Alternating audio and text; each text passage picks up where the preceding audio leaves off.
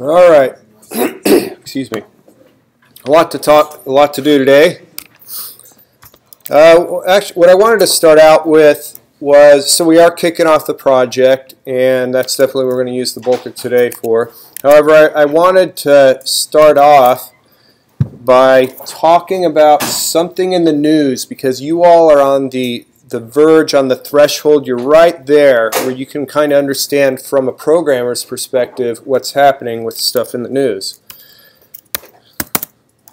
Open. That isn't what I wanted to touch. So let's go to news.google.com and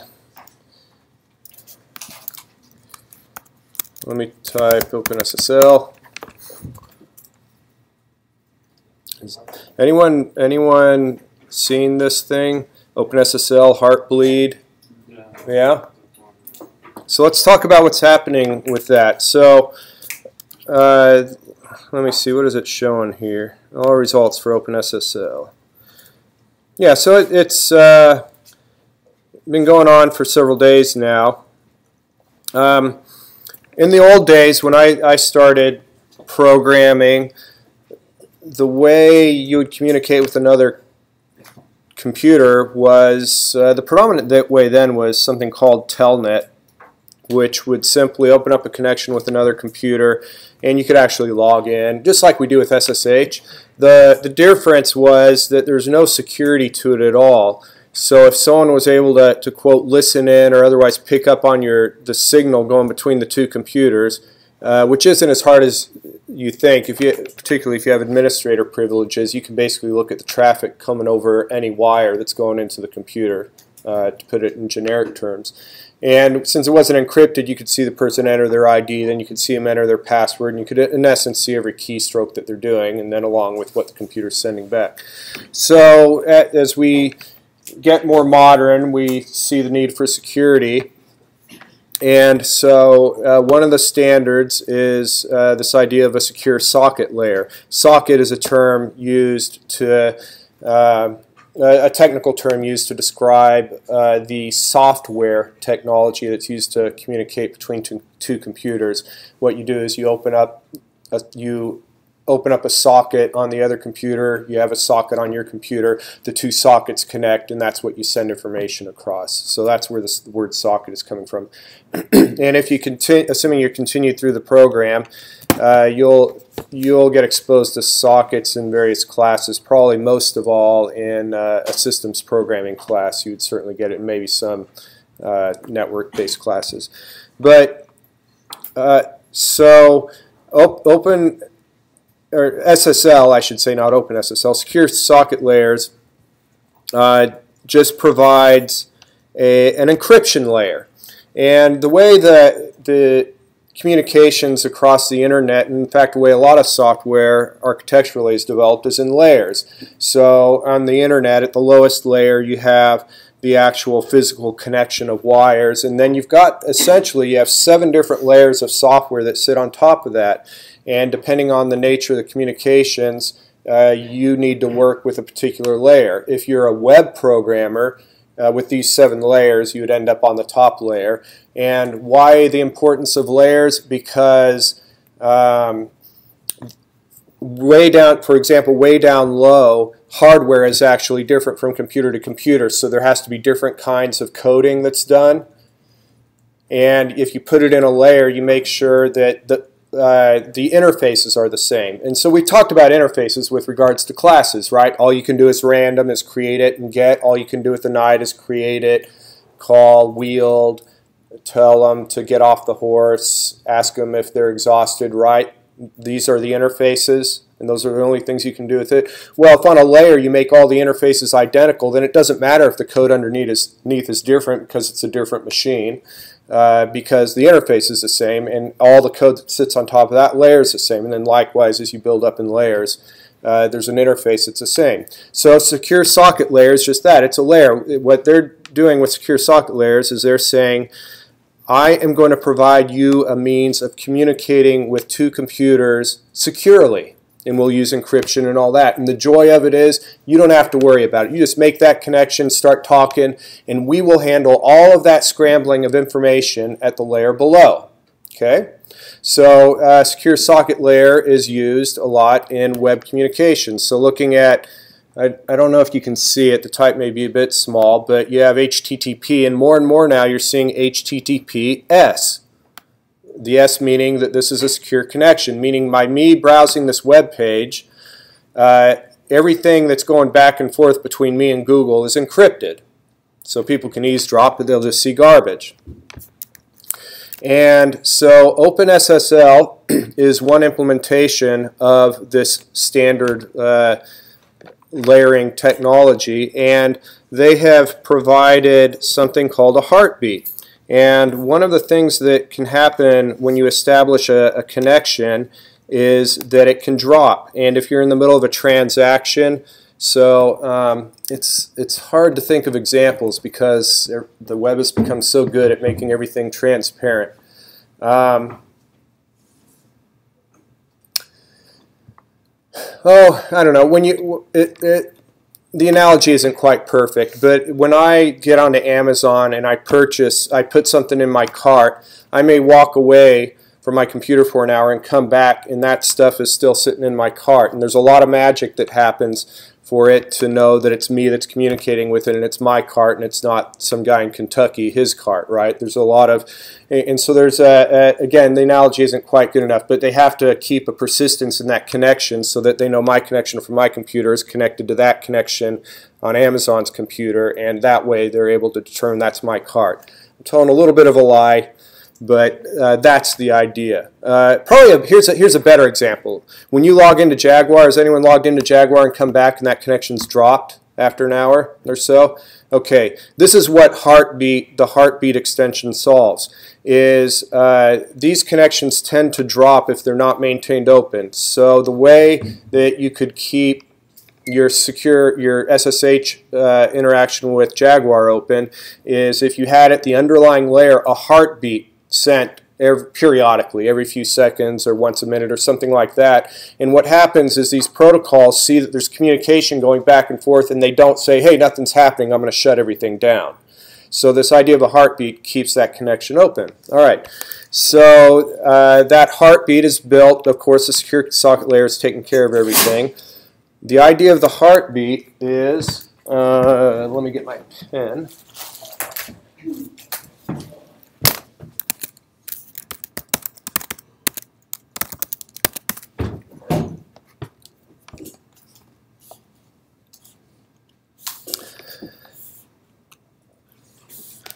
So if this is us here, this would be a secure socket layer version 3. There have been several versions of it, record. So again, this is something that secure socket layer provides in the form of a consistent interface. And it's complicated, but the only thing relevant to our discussion is how much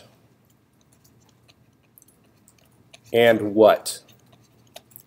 So for example, let's say I want to send a date across, where a date is just a day, month, and year, and if we assume that a day, month, and year is 3 integers, so day, month, year, 3 integers, and each of these integers takes 4 bytes. So if I wanted to send a date across, what I'd have to say is I need to send 12 bytes across, and then the day, month, and year would be encoded in this portion here, right? And so what happens is this information goes from our RAM, it gets what is called serialized, because we can't have it as an object sent to another computer because it's in RAM, and the limits of RAM, random access memory, is the physical computer I'm on.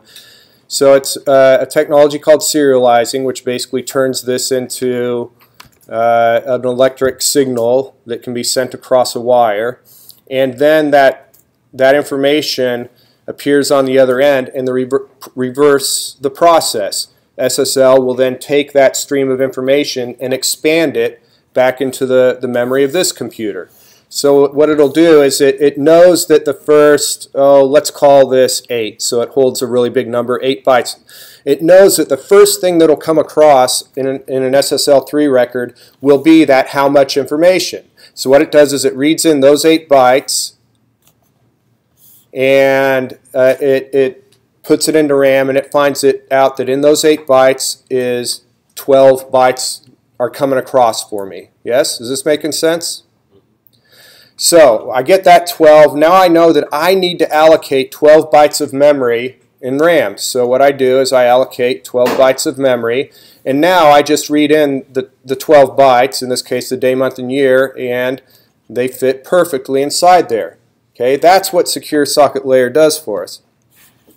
So what the heartbeat extension does is it's basically it's just sending something simple. And all you got to do to send a heartbeat is in the how much you say 1, and then who knows what the byte is. It doesn't matter what it is.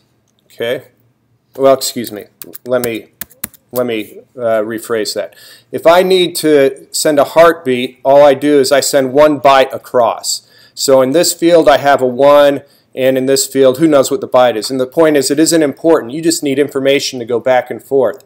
And what the heartbeat does is it sends it across, it expands over here, it reads the 1, it says, aha, I need 1 byte, sets aside the 1, who knows what's in it, it doesn't matter, and then it sends it back.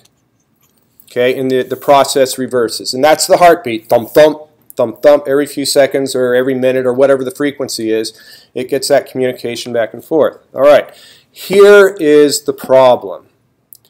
Is those folks who implemented OpenSSL didn't just give 1 byte to the SSL3 record and let it handle everything. What it did is it gave it a more complex structure, which in and of itself isn't terrible, but it kind of mirrored this structure. It said, how many bytes in my heartbeat? So how many, I'm going to say H many, and then the data. So, if I'm doing the heartbeat, and I want to do it the way I've described it, this would be my heartbeat structure. Okay, so structures are in C, and if you look at it, it's an actual C structure. It's exact. Imagine a C class without any member functions, right? Like private data.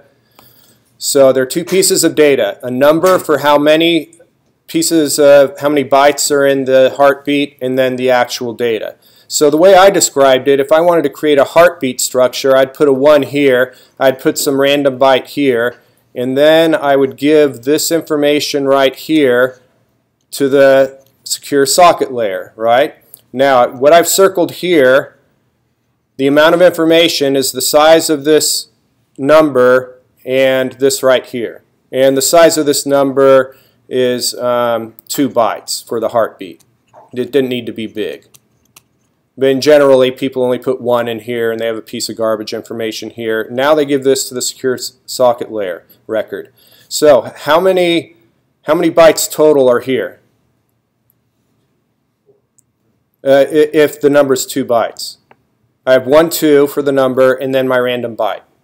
Right? So 3. So now when SSL3 takes it over, what it does is it says how much is 3, and then my 3 bytes sit right here. Again, here's 2 of them, here's the 3rd one. Yeah? Goes across to the other end, and then the secure socket layer then sees the 3 first and creates 3 bytes to hold this one, and this byte right here. All right, so first time I tried to explain it, I could probably do it better if I did it a second time. But here's where their implementation is buggy. When they receive this over here, they don't look at the number that the SSL3 record is giving them. They look at the number that the heartbeat is giving them. So what they do basically is they know that this first chunk of information is from the SSL3 record. So they read in that chunk of information and ignore it, Because what they do is they immediately jump to this. So they eat up that, they don't care what it is, and they look at this. And they see, aha, there's 1 byte, or they read in these 2 bytes and look at the number, aha, there's 1, then they read 1 more. Okay? So let's write a tiny bit of code for that. You said this was a bug, or this was malicious code that they? It is a bug that was used, that it can be used maliciously to take advantage of it. So I get a message coming in on the wire. Step 1, read in SSL3 record size. And ignore it. Second step, read in the heartbeat size. Allocate enough memory to hold the heartbeat data.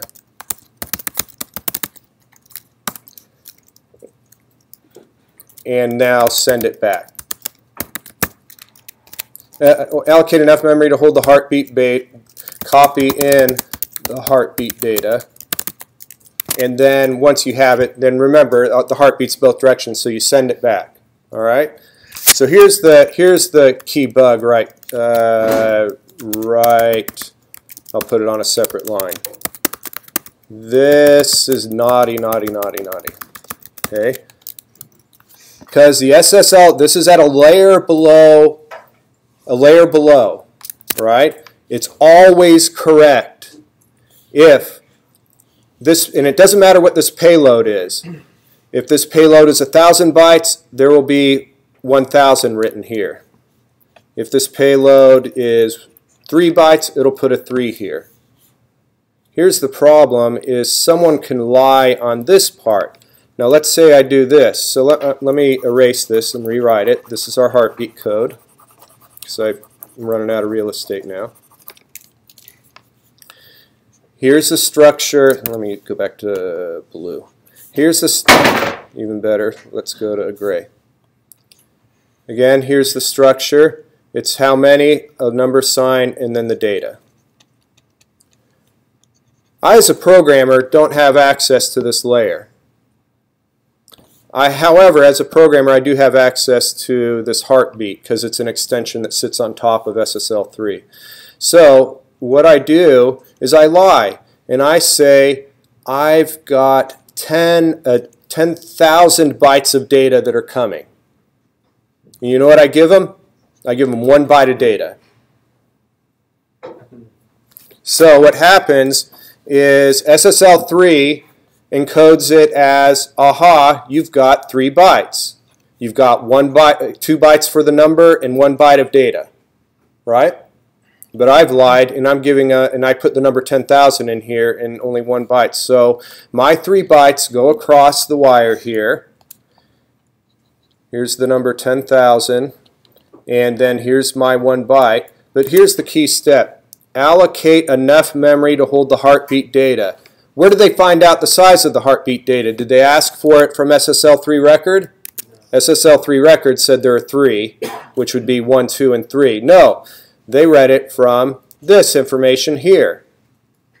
So if I'm told that I need enough room to allocate 10,000 bytes, you have to allocate 10,000 bytes. Now I haven't talked about C memory at all, but there's a command called memory alloc, and you literally just provide the number of bytes that you need. So this is different than saying like new integer. The equivalent of saying new integer in C would be to say malloc, assuming a 4-byte integer, I'd allocate 4 bytes for that integer, right? Now I've done this many, many times. I've brought up this railroad. Now let me ask you a question, and what they're going to do is they're going to allocate the memory, and they're going to copy in the heartbeat data. So they allocate 10,000 bytes, and then they're going to copy in that 1 byte. Now what's in all this memory right here? Whatever was in there before. And what program and what quote-unquote application is running? The secure socket layer. program. And what's in the memory of the secure socket layer program is all sorts of things like IDs and passwords. Anything that has to do with the security can sit in there. All right? So because of this bug, these hackers put a large number, and what happens is they send their 1 byte across. They get 10,000 bytes back, and 9,999 of those bytes is internal memory of the security layer on that other computer. Yes? Is that almost like a keylogger? No, it's not like a keylogger. Because so it isn't perfect, because what they don't have control over is they don't have control over where this memory is allocated, right? Because it just allocates it wherever the memory is free. But as we've seen in some of the bugs, it reuses memory all the time. So what it's doing is it's using this chunk of memory to do some sort of credit card validation with someone. It's done with it, releases it. Now this bug comes along, reallocates that space, and it sends it back to this person who's doing bad things. Or it's total garbage, right? It's a crapshoot. You don't know what you're going to get back. But you're a hacker. You got time. You just run this thing all day and all night, and you're getting gigabytes worth of memory back. A lot of it repeating, but you know, there's probably some juicy stuff in there. Okay. So I apologize. My presentation wasn't as refined as I would like, but I hope that gives you an inkling of what I mean by the biggest headache for programmers is memory.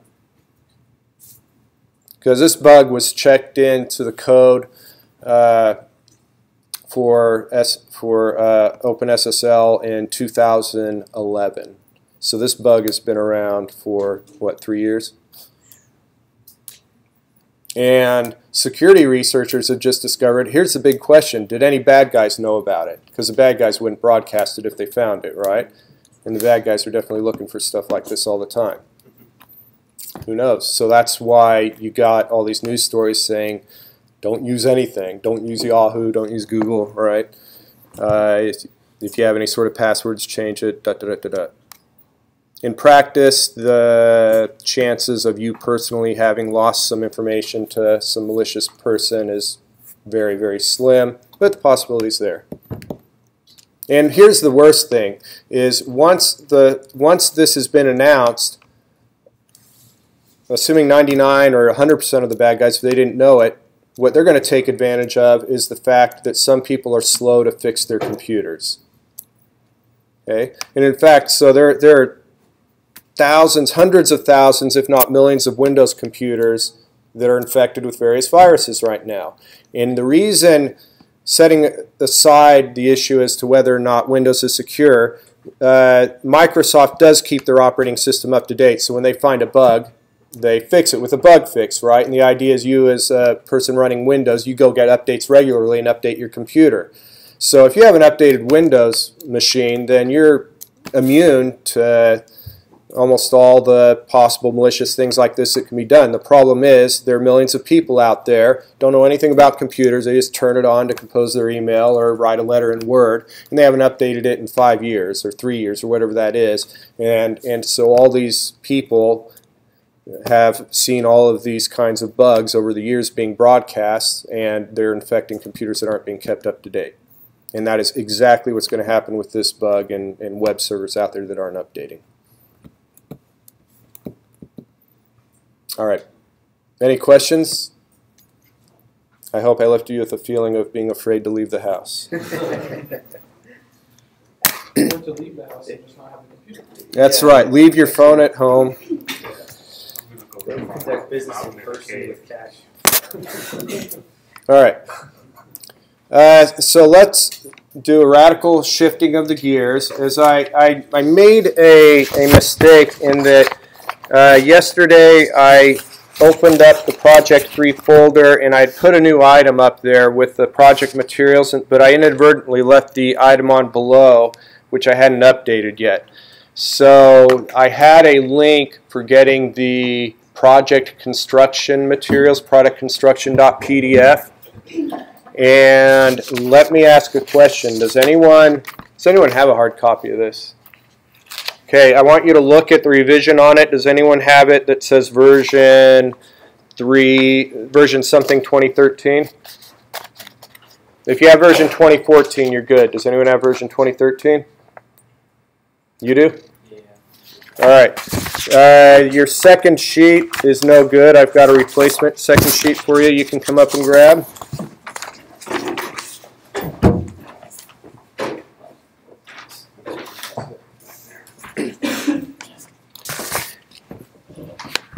And because I am feeling very generous, I created 10 copies of this project materials, of these project materials. So what I want is I want people to like stampede over each other to grab these, because it's first come, first served. Not so much civility. There are 2 sheets here. Make sure you only grab 2 sheets.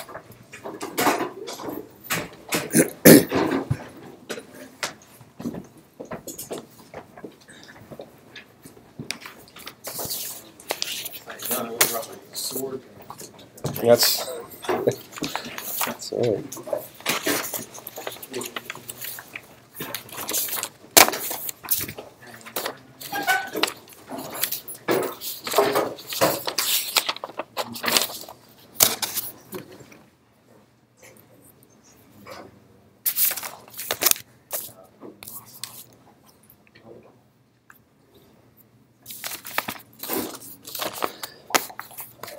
Okay.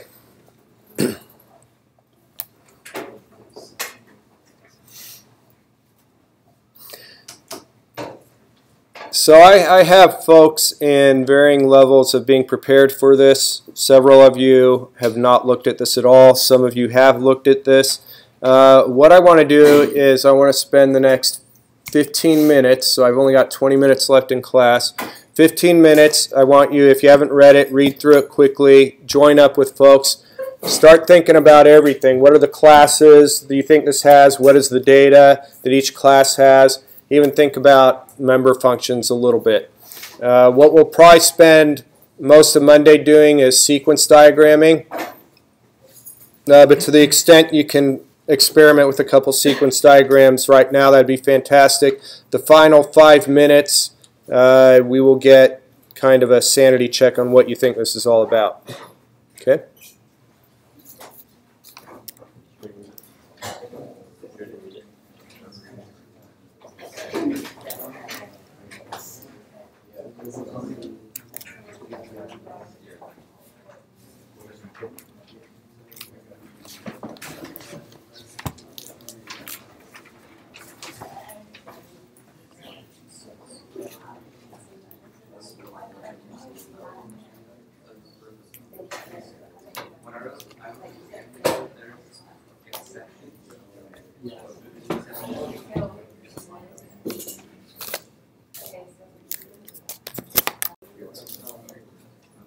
All right.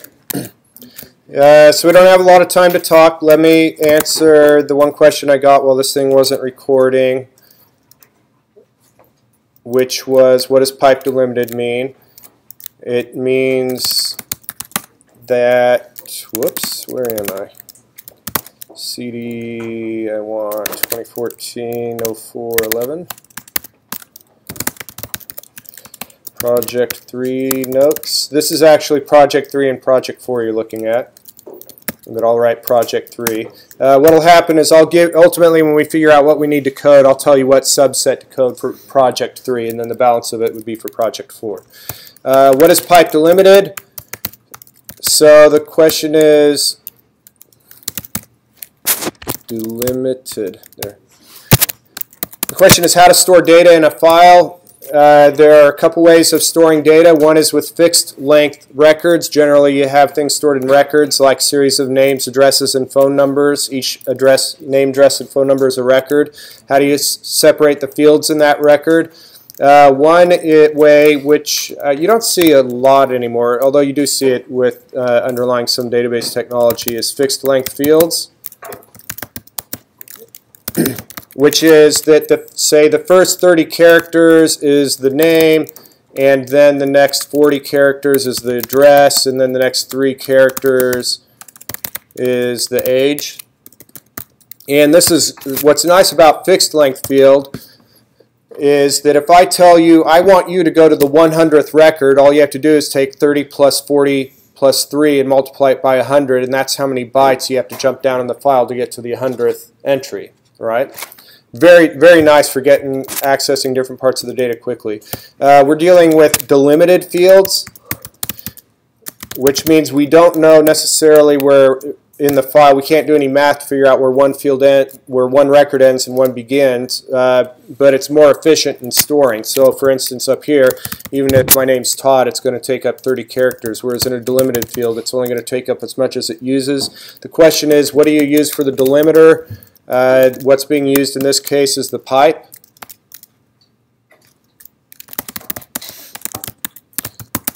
There you go, that's where I grew up. And so you can see that, what did it say? The fields are pipe delimited and each record ends in a new line or something like that? Yeah. Right, so then this would be Mark. My brother also lived there, and so on and so forth. Okay, so that's how it looks in the file. And also you have access to the data files. I have a gzip tarball in there. Grab that. It's got the data files in them. You can look at them over the weekend. If you want, if I told you to do one thing coding-wise, it would be to write code to read in those files and print out each field. Okay, and it's going to require a little research on the web. My website, where I had the tutorials, I also have tips and tricks on input and output in C++. That includes a couple of sections in there on how to read pipe delimited files, or delimited files. So you'll want to go there and look at that. It's this kind of little detail that makes this project take a long, long time. So if you nail that over the weekend and you're able to read in these files and print out the name is, the rank is, that kind of thing, then that's going to make you light years ahead for when it comes to coding up the rest of it. All right, any other questions regarding this? Secret word is, again, I switched from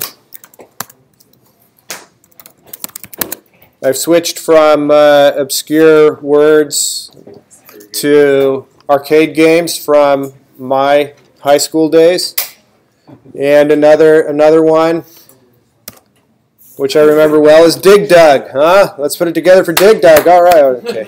And it had a fairly realistic objective. You had to eliminate underground dwelling monsters by either inflating them with an air pump until they explode, or by dropping rocks on them. So makes sense, right? Okay. All right. This is 1982, yeah, early 80s.